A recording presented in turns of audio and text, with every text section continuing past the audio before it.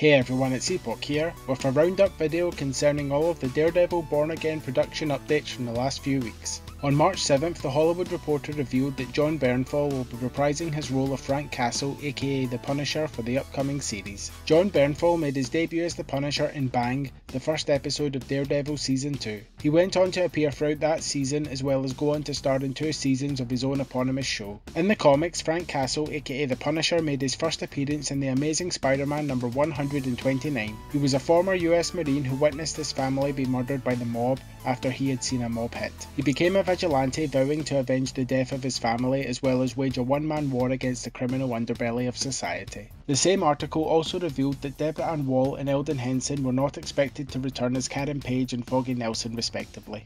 On March 10th, The Hollywood Reporter went on to reveal that director Michael Cuesta will be filming the first episode of Daredevil Born Again. The same report also suggested that Sandrine Holt's mystery character would be that of Vanessa Fisk, replacing the actress who played the role in the Netflix Daredevil series. Vanessa Fisk made her comics debut in cameo in The Amazing Spider-Man number 70, with her first full appearance coming in The Amazing Spider-Man number 83. She is the wife of Wilson Fisk, the Kingpin of Crime.